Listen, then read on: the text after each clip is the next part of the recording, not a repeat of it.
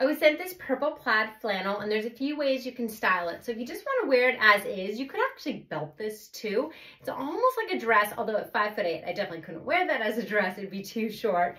You have these great pockets here, so it's nice and cozy. And then I'm wearing the size medium. I'm size 8, 5'8". I have plenty of space if I were to wear it buttoned up. But what I'll probably wear it is more open. So right now I have a sports bra on underneath and some workout pants.